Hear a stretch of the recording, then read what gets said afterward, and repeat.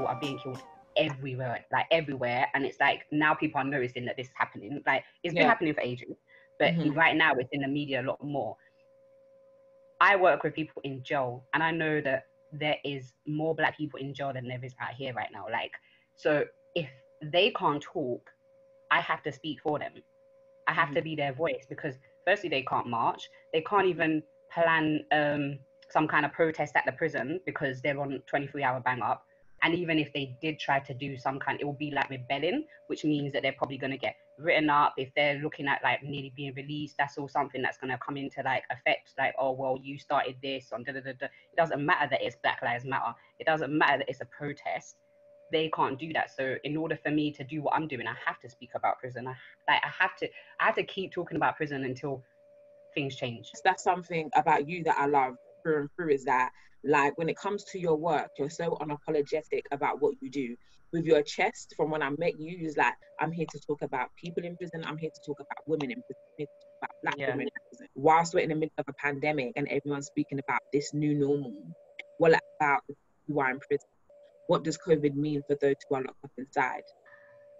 I'm vexed about everything with the whole COVID when it comes to prison population, because I just don't think they've handled it very well. Like 23-hour bang up, like I went to jail and I don't even know. I mean, I've been on bang up like for hours, but I don't know if it was 23-hour bang up. Like I feel like that's a lot. And even when it comes to, for example, in the beginning, they were saying to people in prison, if you see any signs of the symptoms of the COVID or whatever, the corona, you have to report it to an officer. What that automatically means is that you then get locked up. So you're not on 23-hour bang up, you're just locked up on your own. They bring you the food, they slide it, and that's it, you're on bang up. So you won't be calling nobody, you won't be doing anything. There's no socializing with anyone. And I think that's just ridiculous. So what that then caused was people that did experience symptoms won't tell the officer that they had these symptoms because they don't want to be locked up for 24 hours. Do you understand? I know it's just an hour difference, but it's a lot, especially in jail. So it does make a difference to know you're going to get an hour. Like, an hour. To know you're going to get an hour. Right? So that then obviously it's really interesting, because when we hear the news of all the numbers and how many people have corona and all this stuff and how many people have died, it's very interesting for me that we don't hear a lot about the prisons. You have to go and find that information somewhere else. But there has been deaths in prisons. There have been officers that conducted corona. There's inmates that I think a couple inmates that have died. Like, we don't hear this. You don't hear about this stuff because they don't want you to know about this, even though they're saying we're scared that inmates, are under a lot of like risk, and they're the biggest people at risk because they share everything. The phones are shared. They started a new job in prison, which is the COVID cleanup. COVID cleanup basically means going around the landing and just wiping down all the surfaces every hour or so. Which is something that should have been done. It should have been, exactly. It should have been happened anyway. And I remember saying to the person, who was I speaking to? I said, they give you gloves.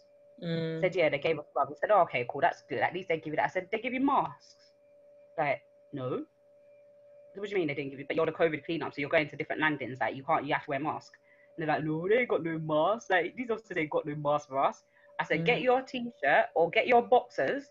And literally, I was explaining how to put it so that they could have some kind of mask.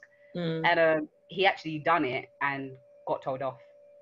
Wow. He's not allowed to cover his face like that. Wow. And I think for me, that's what's so frustrating when we think about the prison population, how they're continuously like this afterthought or continuously forgotten about. I guess the first thing I want to speak about is your latest poem, Forgotten People. Obviously, when you call me, when I got that call, it was like, yo, sis, can you jump on this poem? I was gassed. I was a little nervous because I was like, me? Poem? But equally, I was very honored. Like, I was honored to be a part of, and you would even think of me to jump on. And I guess that's the first track that I've been on. So, yeah. So tell me a little bit more about Forgotten People, where concept came from, and what is actually being spoken about in the poem. And of course, now this George Floyd, it being killed in front of us, just I refuse to watch that. Like, I really refuse. But unfortunately, everywhere you look, it's there.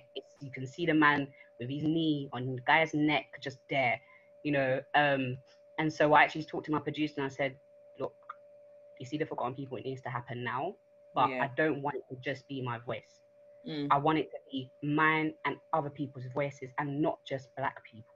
I need Black, white, Asian, everybody, because this isn't just a Black issue. Yes, it's Black people that's being killed, but this is not a Black issue.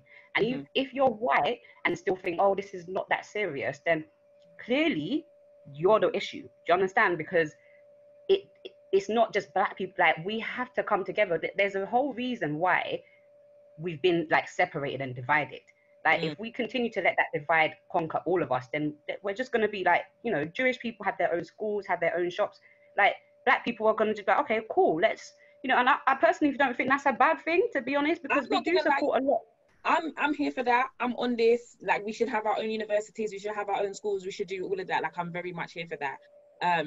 But equally, I think there is something important in allyship, and other races, in particular white people, giving up power, giving up space, and not like letting us in, but actually saying, actually, you should be in this position because you deserve to be in this position.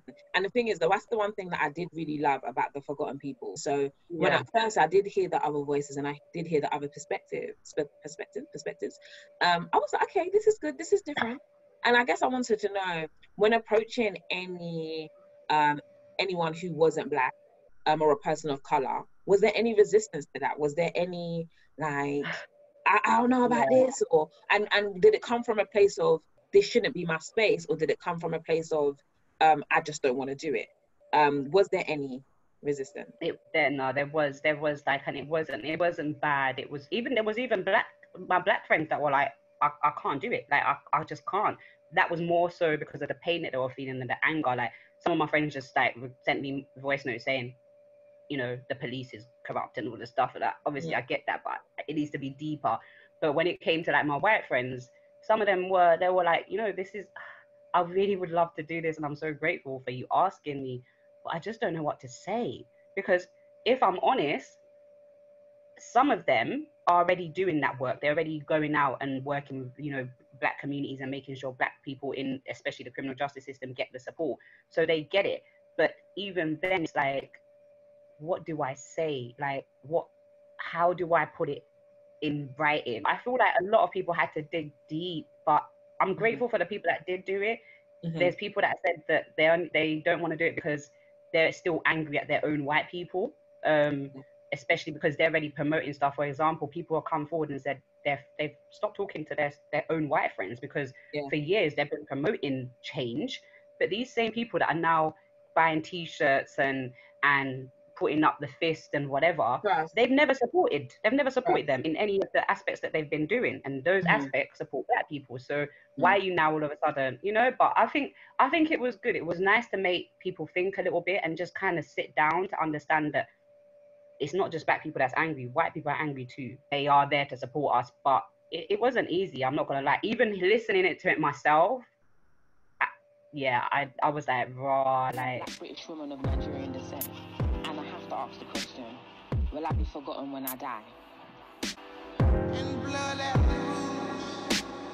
I feel uncomfortable when I think about being an ally. Not because I'm reluctant, but because I have been so redundant, white, and unaware for so long.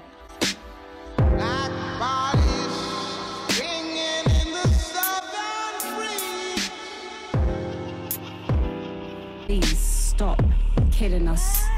I speak for the forgotten people, the ones you would rather see buried, tortured, and would call yourself lucky if you never had to see us.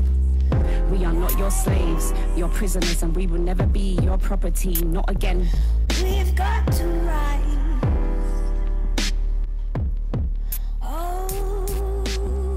I guess that's why you throw us in cages, paint hateful words on our streets, throw rocks and stones in the form of police brutality. One thing that I guess, like, the undertone of the poem is basically about police brutality. Sandra Bland, and Sarah Reid in particular. I like to focus on women, in particular Black women, and I think about how they were taken into police custody and didn't come out alive. I have to be honest. I did think about you, and I did think, what were your feelings on that? As someone who has been in police custody, I just wondered if there was ever that fear with you, going inside, that actually I don't know if I gonna come out. Yeah. I think for me, the thing is, if I'm honest, before ever being arrested or going to prison, I didn't really read into too much to this whole police brutality stuff. Like, I'd hear about it and I'm like, oh my God, really? Like, what? Like, it's kind of shocking. I guess it's the unknown. You don't really know of it so much that you hear about it, but it's like, oh, like, this is crazy. How did this again? You know, I guess I never really had a fear when I was getting arrested, that something bad could happen to me. And that's probably because the officers that arrested me were actually very okay. They were cool officers. Like, I think it was because they're from ends, like, clearly. Maybe if I was in a different area, it might have been different. But if I'm honest, certain police stations are labeled. We know certain police stations, if you go in there, you might not come out. Other police stations, they actually have human police officers who are not racist and actually do the jobs right. So when I got arrested the first time, the officers was just really nice. Like, you know, they did put me in handcuffs. They talked to me. They didn't throw me in a van. You know, I had to end up, because I had stitches and I had to go hospital. And they took me to the hospital. They allowed my sister to sit in the waiting room, like in the A&E, but on the other side, so I can see her, even though I was arrested. They even told me that I was going to be in the station for a very long time, and if I wanted, I could ask my sister to buy me some food, because the prison food is not great. So I didn't have that fear. I didn't have the fear of, oh, something is wrong here, the police might kill me or whatever. I didn't have that fear. I think it was more after I actually, you know, went to prison, after I had the conviction. I think once you have a conviction, you're looked at differently. I think when I first got arrested, I was a brand new person. I had no priors. You know, I was just this innocent 21-year-old person that had this fight and, you know, had owned up to the fight even. I wasn't trying to run. Maybe if I was on the run and they had to find me, it would have been a bit different. But I handed myself in the same day. I think after that, after you have a conviction, that's when things get a bit tricky, because I have been actually arrested 2 times after going to prison. And each time I've known that they're going to arrest me. When you've got a criminal conviction, when you've been involved with situations like that already, no one really wants to listen to you. No one, if you have no evidence, there's no witnesses, there's no nothing, no one's going to listen. So this is why police that are crooked, they get off a lot, because people like us don't want to go through the whole process of being ripped apart. Like, oh yeah, but you did this last time. Or what makes you think that what's different from this case? And like, you're just, especially with having a record, you're just this person. So it doesn't make sense that you know, maybe if we had a separate complaints team, like, for example, in prison, you can't complain about officer. They tell you can, but the officers are the one that deals with the complaints. So that means that officer's going to see that I said that I feel like he did this, this, and this, and this. And then ideally, he has the right, he can just be like, well, I'm just not going to help her no more. And then none of my people will get put through. I won't get let out at certain times. I won't, do you understand? So it's very hard with police brutality and even officers in power. I think we just need to change. There needs to be a new process. There needs to be like a complaints team that looks like us, like that reflects us, because right now we're complaining about white people to white people. I think there definitely needs to be, as you're basically alluding to, like this independent organization that is separate from the police, that deals with things. But even for me, even with that, there's still this issue around who funds it, the government. And if the government then funds it, then what does that mean? There's still going to be there's going to be a particular partnership that will happen. And that's why for me, like, I fully hear what you're saying about, you know, there's good police and bad police. But nah, man, you're all dodgy. Not because they're bad people in their core, Yeah. but just because I think when you're part of a particular system, like no matter how good you try to be, you know that like you're doing things that aren't cool, i.e. like for example, like whether you're profiling. So you might be a good person, but because of who you've been around, what you've been around, what you've been listening to, you're gonna be like, oh yeah, black men specifically, I'm gonna stop. Do you know what I mean? Even though even in your core, you're cool. And that's something that I don't know, like I've been seeing a lot lately around, is there such good thing as good police and bad police? Equally, something that you spoke about in terms of establishment, and there needs to be a shift and a change. I've seen a lot of conversation around is prison abolishment.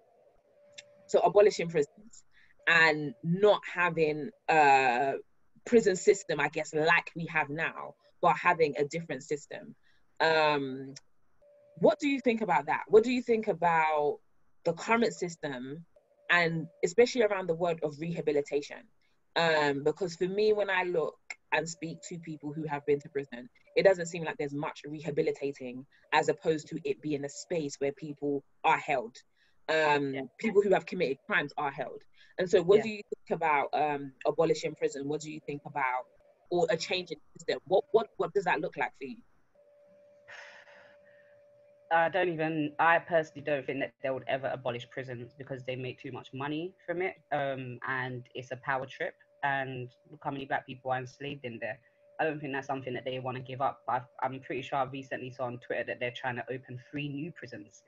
You know, that confuses me, because when they lock people up and send them to jail, they basically say that this person is broken, this person needs help. We need to help them, and this is why we're locking them up. But then when they are in jail, there is no help. There is no this word rehabilitation. I don't know where they found it. I don't know if they just went into a dictionary and said, what's the best word? No, big man thing. They said, let's find a word that is gonna make this stand for us, so that we can build these prisons. We need to find the right word, that so people know that we are trying to help, but don't let on that we're not going to help them. So rehabilitation in prison is fake. It's a lie. It's a shamble. There's no rehabilitation. I think inmates rehabilitate themselves. When I go back to prison, the one thing that I say to people is, I used to live here. I'm not telling you as an officer. I'm not here as, somebody that's going to tell you everything's going to be perfect, because it's not. It's taken me a very long time to get here, but it's because I did not give up on myself.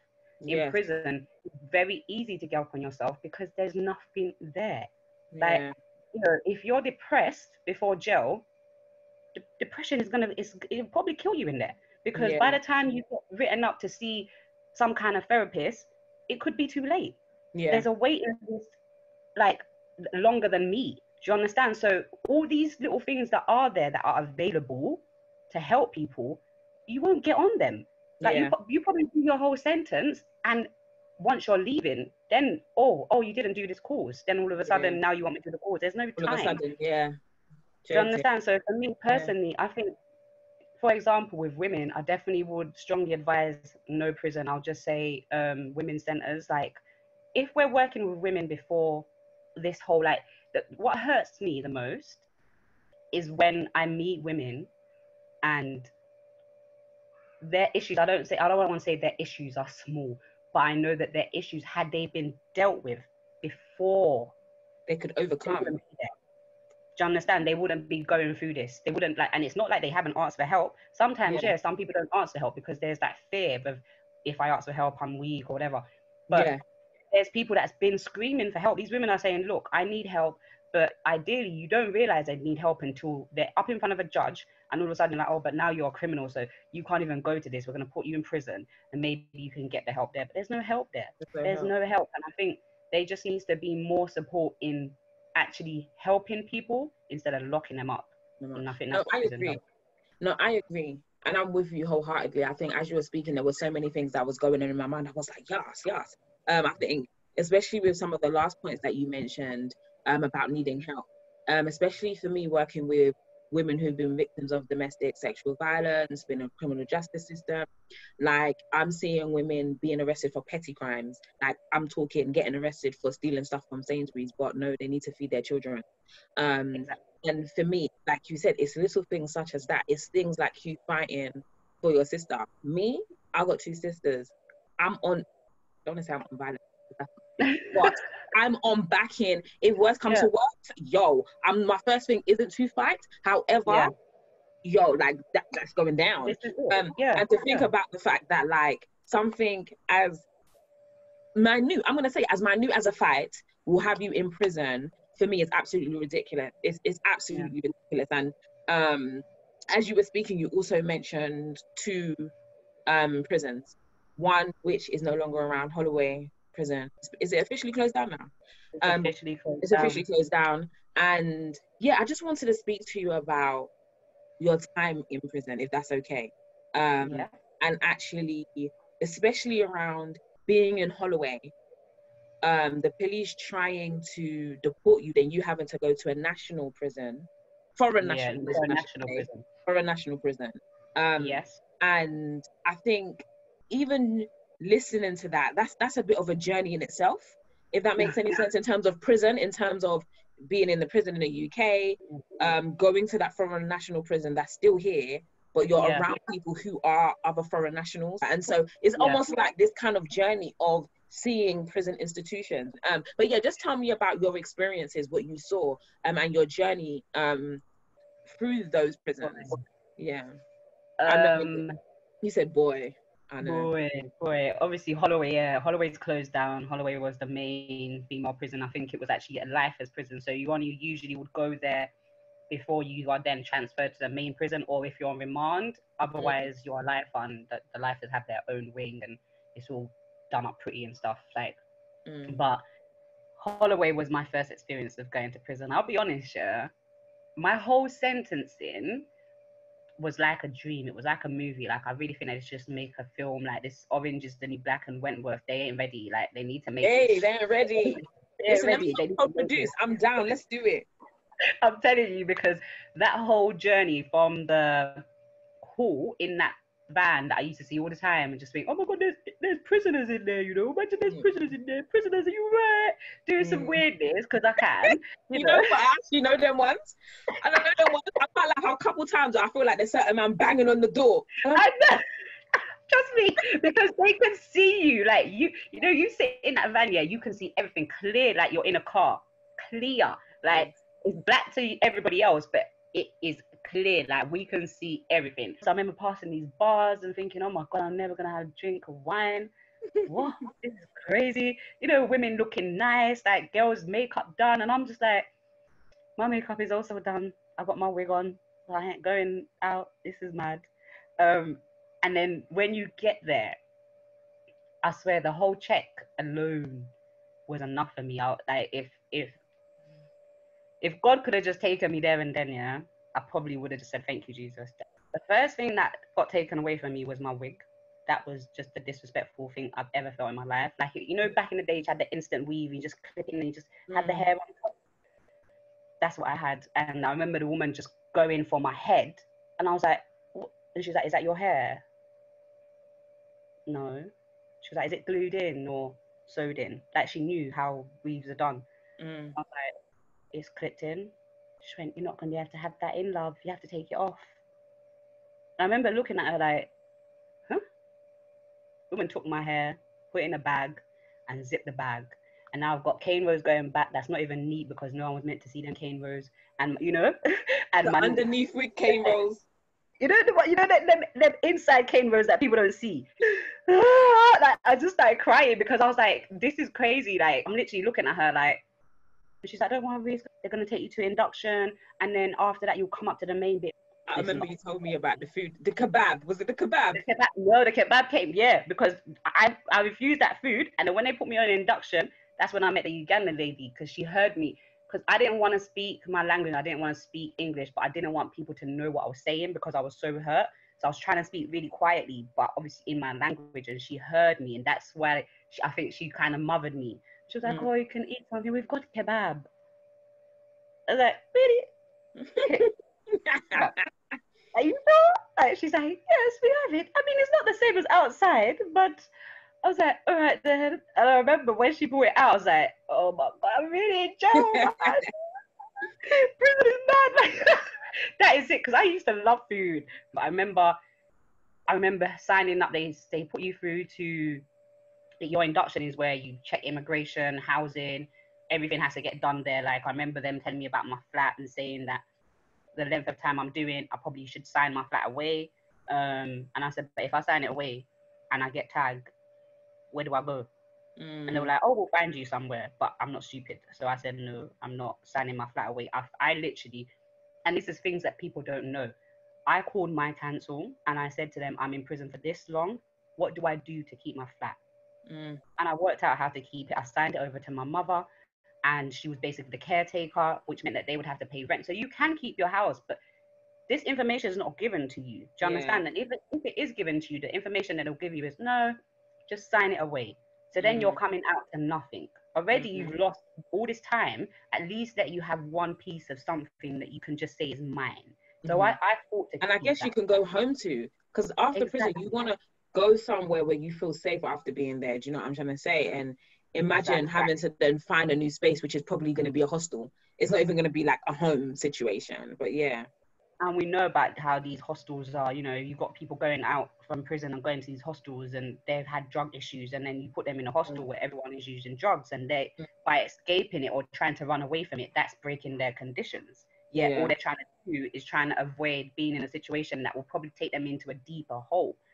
I would watch women leave, like they're leaving, like not weekend release, because Holloway you can't do that, they're going home. I remember saying, why do they keep coming back? Like, I don't just want to go home. Why do they keep coming back? I remember asking one girl why she came back. She said, oh, I just want to see my girlfriend. And I went, okay.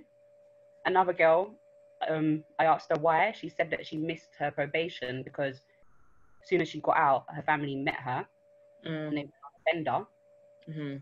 Somebody that shouldn't really be going on a bender, the family took her out and she missed the whole probation meeting, everything. So by the weekend, she was back with us, you know. And now at that time, I'll be honest, I didn't understand them women. I really just looked at them like, you're wasting my time. Like, I'm in here, I want to go home, and you're coming back here. I really looked at them like they were just hopeless. And honestly, I didn't understand, but I would soon find out when you come out of jail how easy it is for you to come back into that system. How easy it is for you to be caught back up in a situation, even if you are trying really hard to avoid it. Like, I'm living with it. So, Holloway, I think the routine became a lot easier. It's really weird how it becomes the norm. You know, I got my own cell. Initially, I was in a cell with like, I think it was 6 of us. The going to the toilet situation was a bit of a madness. Like, you know, I finally got my own cell. And I remember Holloway was when I saw my first therapist. Well, not my first therapist in the world, just in prison. And I tried really hard not to share with her because I don't share with people. I don't. And if I've shared with you, especially let's say like, for example, a doctor, I'd rather see the same doctor. I don't want to have to repeat myself. Just the notes are there, just check them, and then ask me to explain what you don't understand. Even though you're the doctor, there might be things that you don't understand that I need to explain. That's fine. I don't want to have to explain the whole thing. But do you know what I find? Sorry to interrupt you. Do you know what I find? Like I fully hear that. But I've equally heard like the opposite in terms of, not in a prison setting, but I guess with the work I do with sexual violence and women wanting you to ask them their version of their story at that particular time in their life. And this thing of like coming into a first session and for me not reeling off all these things that I know about them, and them feeling very much like, wow, why do you know all of this? I've never even met you. And I guess even though they know a referral has been done, and all the information is there, there's still this thing of them wanting to feel like they have told me what they want to tell me, as opposed to me knowing because they're a part of this system. So I fully hear what you're saying. It's like equally having to repeat it time and time again is long. Like repeat your trauma, especially trauma, like having to go through things. Why are you here? What's wrong? Over and over again to a stranger, all equally can be very stressful. So no, I do hear you. I just kind of wanted to. And remember, you have to do that anyway at probation. So at probation, your pre-sentencing report, you have to do that. You have to sit down and talk to your probation officer about everything that's ever happened in your life. Yeah. So that they have a clear report of what they suggest. Like my probation officer suggested community service. like suspended sentence, that he did not push for a prison sentence. Because if I ever decided to share all the things that ever happened to me, people would have been like, whoa. Because even him, he sat there, looked at me, dropped the pen, and just said, I don't think there's a right time to commit crimes. But I strongly believe that if you had let all the other things that happened to you, that you have clearly just moved on from, and I'm surprised that you act so normal, you present so normally, you've gone to college, you're going out of your way to like go to courses and stuff. He said, I feel like at the age of probably 13, 14, you probably could have already started committing crimes. And I would, had you walked into my office at that age, and you told me what has happened before this, you would have just been like any other person. Oh yeah, this has happened to them, and then they turned to this, and then like I was like, ideally, what he was saying was that all the things that happened to me prior to me having this fight would have already put me to prison had I wanted to act on those emotions and those behaviors. Do you know what I mean? So he suggested that I don't get sent to prison. However, what they did is put me in prison, and now I have no one, and all those things that he knows are now at the forefront of my whole life, because I have nothing to think about but every single piece of trauma that's ever happened to me up until this time. So for me to see a therapist that wants me to open up, that wants me to start telling her about my stuff, the last time I did that was in probation, and I'm in jail now. So what's talking to somebody going to help me? It's not. And I remember trying really hard not to speak to this woman. We had our sessions. Eventually, I opened up. I think it was probably the 4th session. I was so disappointed that I even opened up, because that 4th session, this woman, had she told me that she was leaving prior to these 4 sessions, I would have never ever opened up. But once I finally opened up and our session was ending, she then told me that she was leaving and was going to make a referral to the next person so that we can basically start off where I said, don't do the referral. Don't do it. I said, did you not know that your job was ending? I said, you sat here with me and begged me to talk to you, and I've spoken to you and told you everything, and now you're leaving. I said, do you know how that makes me feel? Like, I was so hurt. And I remember at that moment, like, I probably, if I wasn't suicidal already, that conversation made me more suicidal, because in my head now, there's another person that knows all my business that's not even working here no more. They've gone. They can just leave and go wherever they want and talk about whatever they want to, but they know my personal information, and that was a lot for me to deal with. So after dealing with that, I refused to talk to anybody. I refused to take on any kind of courses that weren't to do with education, and it became normal. I was in jail, and I remember just thinking, do you know what, that's it now. I'm fully an inmate, fully involved, like you're fully in it. I'm in. And I guess like there's something about the fact that you're saying about like being fully in, and I just wondered, as you were saying that, was that same space afforded to you when you was in a foreign national prison?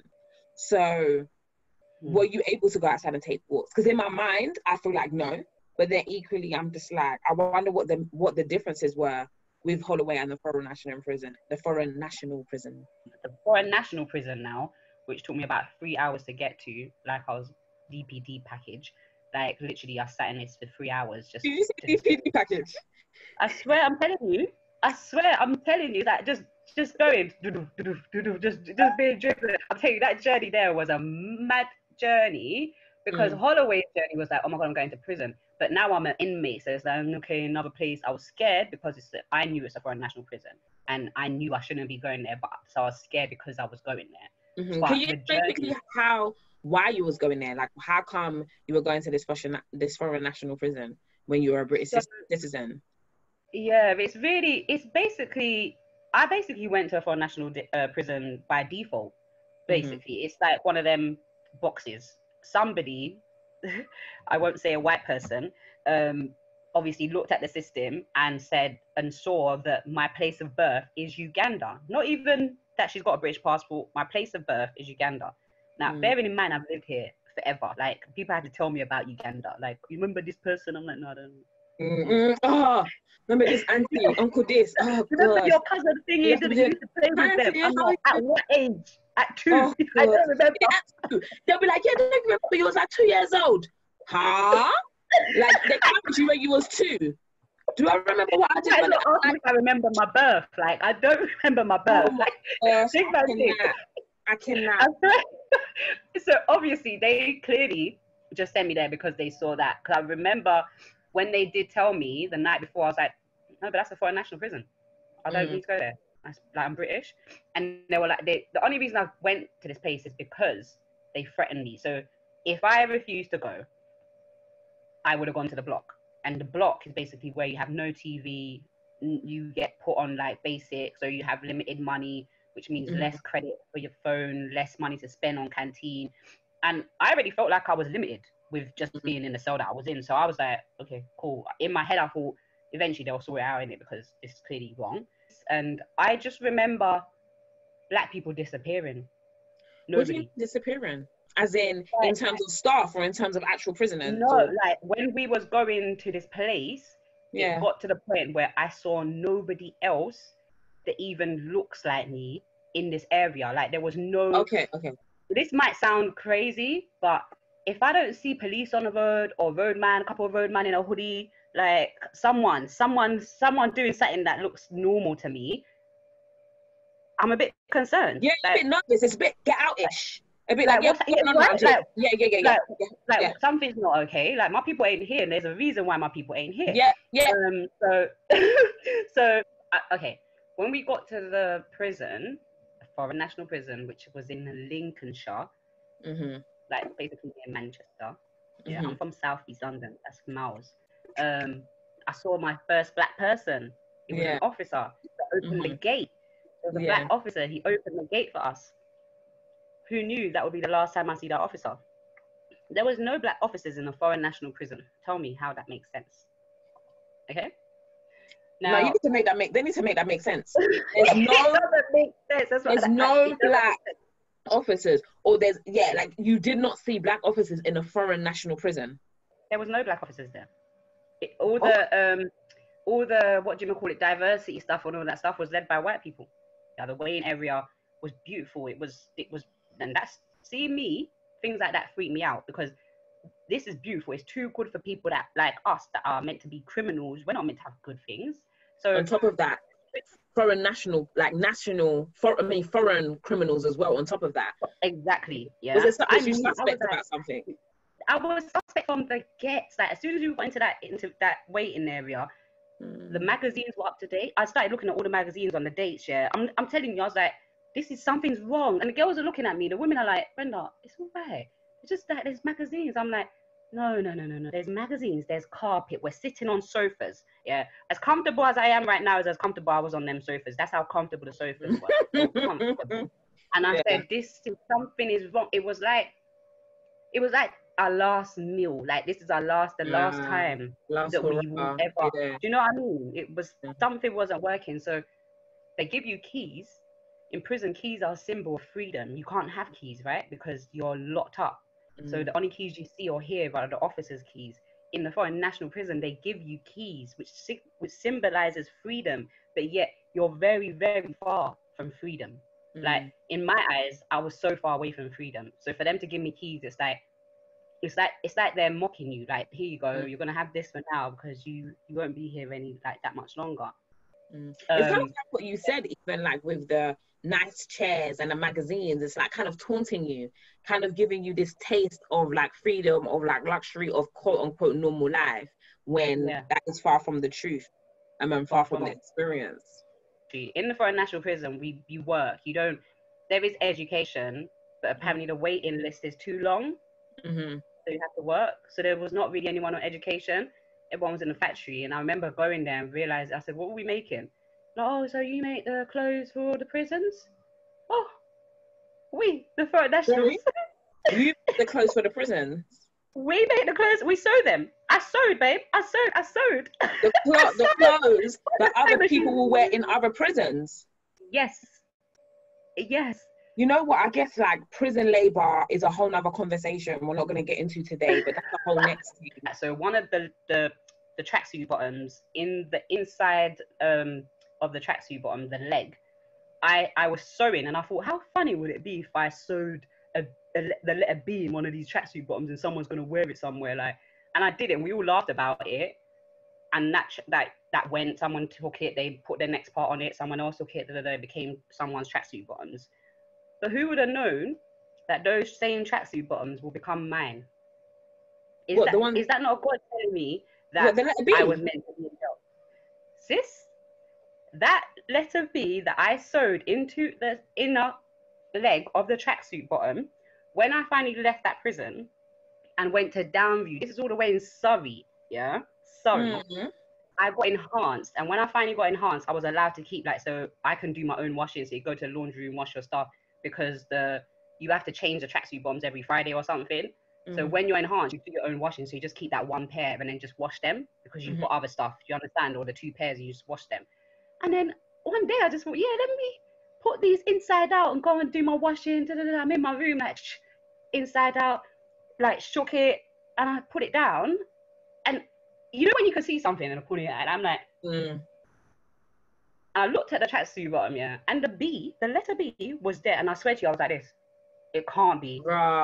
If that's not God, unless somebody else is going around putting letter B's in tracksuit bottoms. And it's so mad, I guess, because B for Brenda as well. I feel like that is a thing. Like, I'm very much here for signs and omens and moments. And in that moment, what did that do for you, if anything?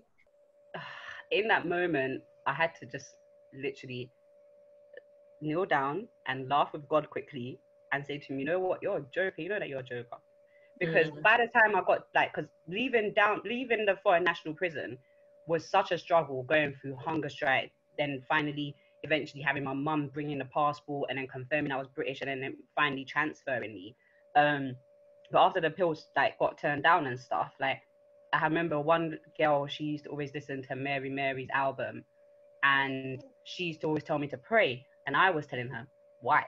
You know, like, I pray here and there, but, you know, because I had been saved in Holloway. There's a whole longer story, but I'd been saved clearly in Holloway and realized that God had my back, but it still wasn't really fully connected.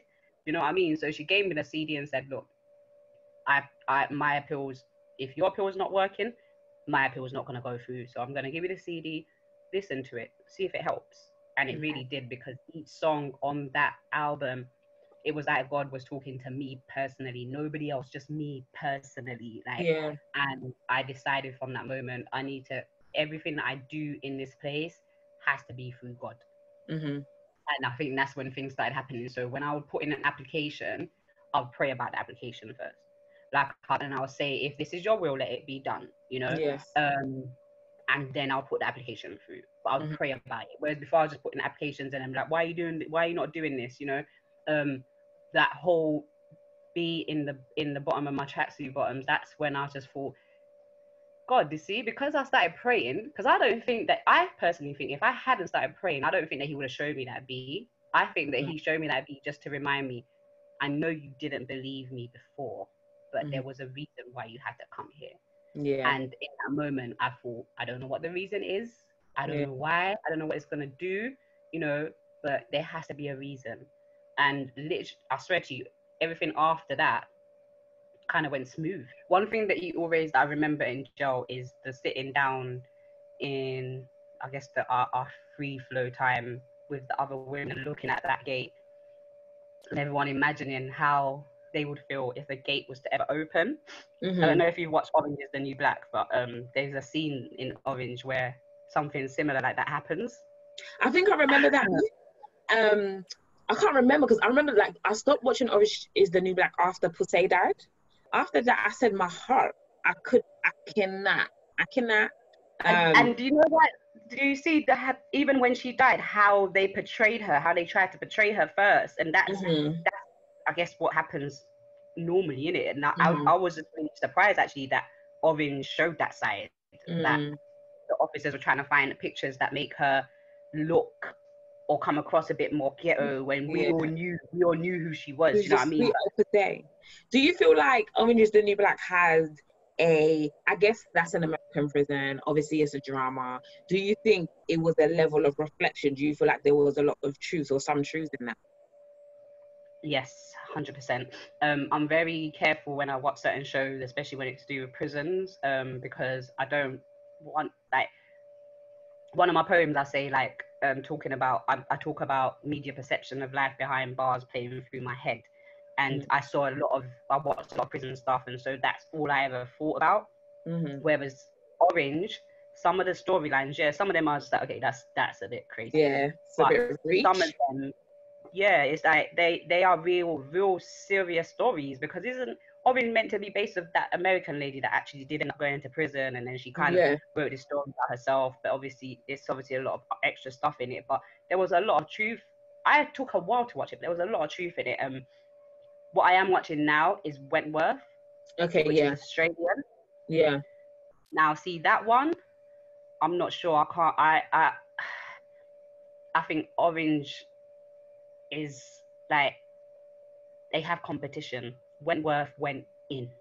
Like, Wentworth went in to the point where they fully talk about the officers that's corrupt. They fully show the inmates paying officers. They fully show sexual activity happening with, like, it's so raw. I've watched it. I finished season 4 yesterday, and I've been crying.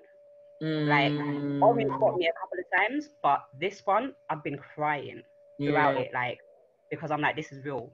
You know, so yeah, like, but they did have a scene where the gate opens and they all run, and I remember watching that scene thinking, oh my, like, I cried at that scene, because I was like, every girl that I was in jail with, if we watched that scene together, we'd all cry. Yeah, because we all know that feeling. But I just out of even the story, I definitely want, at some point, I want to host a prison reunion.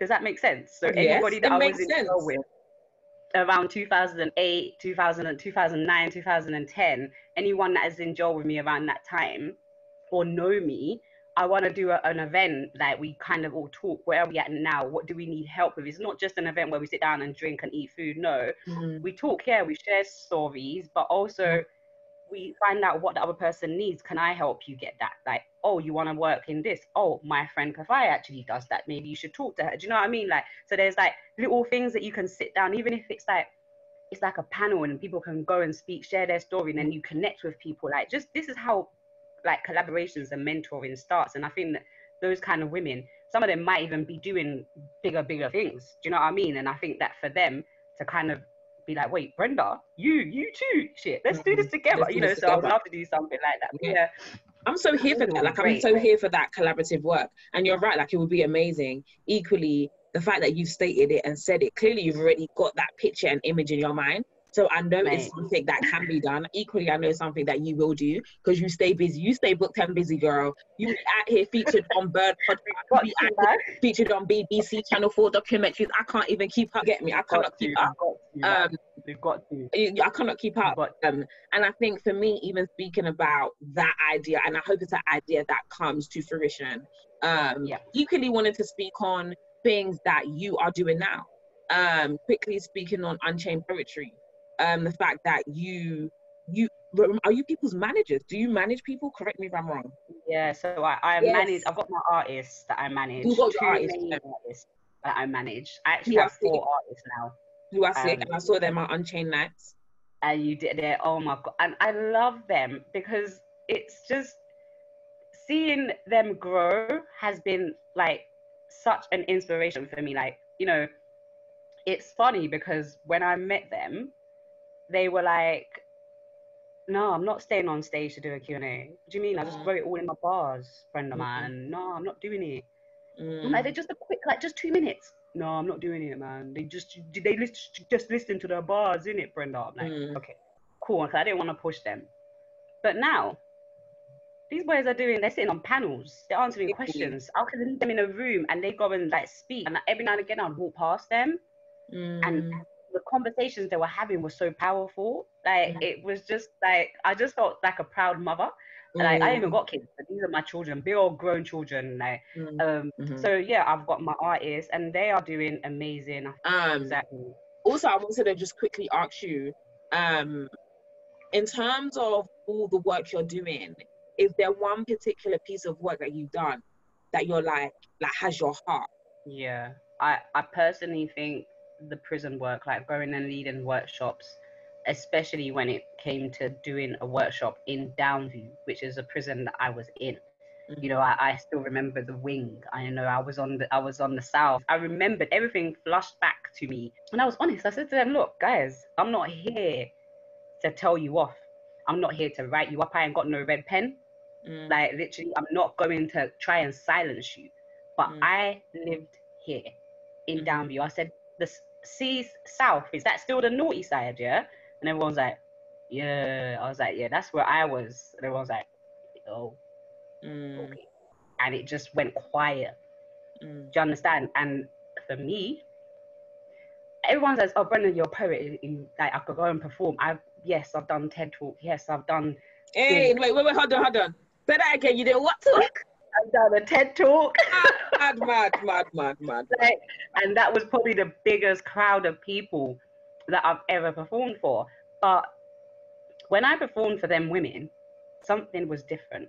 Like, it was even...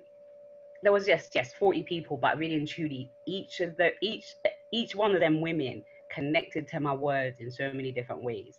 You know, when I performed Ain't I a Woman, you know how, like, you know, the response we got at the event, at your book launch, babes, let me tell you, yeah, the response that I got in that room, I'm telling you, women were stomping feet. There was just all the way, like, they were like, and then literally, like, when I asked the question, like, what's it? Without the girl them, can they beat any man them? Everyone was like, no. Like, the women were going mad. And I remember going, oh my God. I was taken back.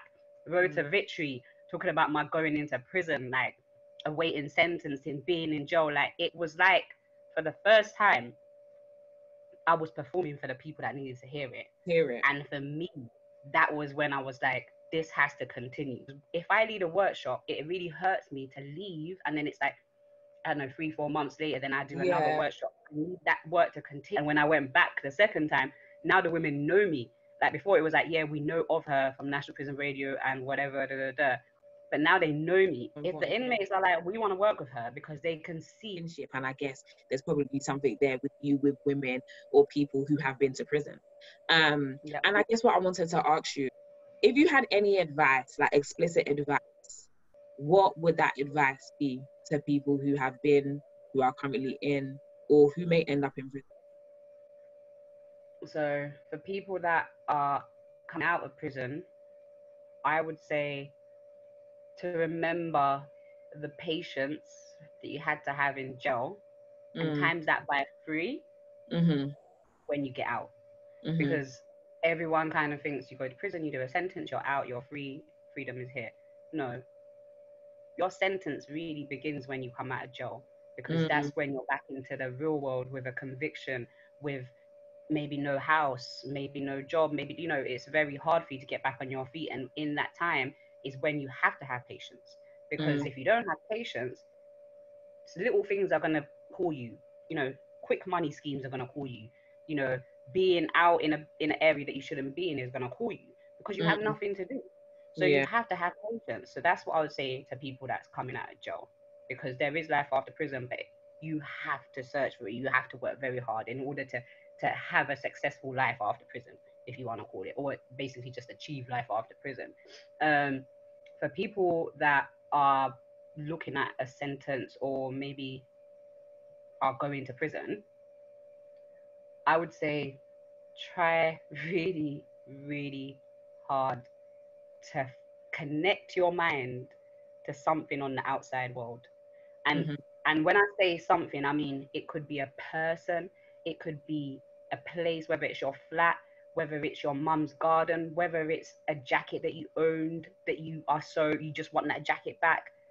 Attach yourself to something. One thing that I realized in jail, if you have nothing to think about when you're in there, like, for example, I always used to think, oh my God, my little sisters, I'm not going to be there to take them to their first day of this school or their first day in this year, because that was my job. Like, when I was going to secondary school, I take them. So in my head, I kind of made sure that I still had that connection with them. And I think the whole thought of being able to come home back to my family, it kept me strong. Even though I was weak in the beginning, it kept me strong.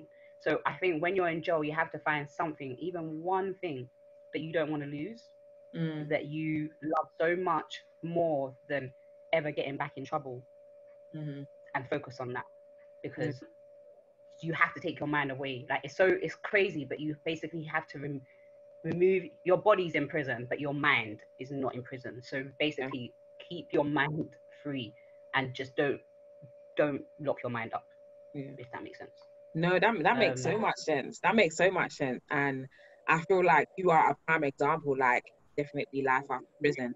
And not just like an enjoyable life, fulfillable life, a life where you're achieving your dreams, a life where you're networking, a life where you're just happy, you're at peace inside and out. And I guess speaking to you, being around you since we met, I can see that you are that through. You are definitely a light. And I'm so excited for all the things you have done, but equally all the things you're going to do. I can't wait for us to collaborate, even though we've already collaborated actually. Right. Collaboration too. But it's like I'm super excited to do some more work with you and to see all the things that we're going to do. Equally, I love and rate the fact that you're forever trying to bust me. You'll be like, I'm doing this because I told him about you still. Told him about, and I love and respect that, because not everybody's about that, not everyone does. And so I just want to thank you for your time and thank you for joining me today. It's been a pleasure. One thing that I'd like to say, ask for help. Okay. That's one thing, actually, because when you're at jail, you don't want to ask for help, because then again, it's that weak part of you. You're like, oh, I'm weak. Ask for help. Asking for help doesn't mean you're weak. It actually makes you a lot stronger in the long run, because that's how you connect. So ask for help, guys, because honestly, once you ask for help, people actually start like showing up for you, and that's all you need after jail or even in jail. So I had to just drop that in there quickly. No, I'm here for all the gems, girl. I'm here for you sharing all the gems. But yeah, once again, thank you for your time. I appreciate you being here.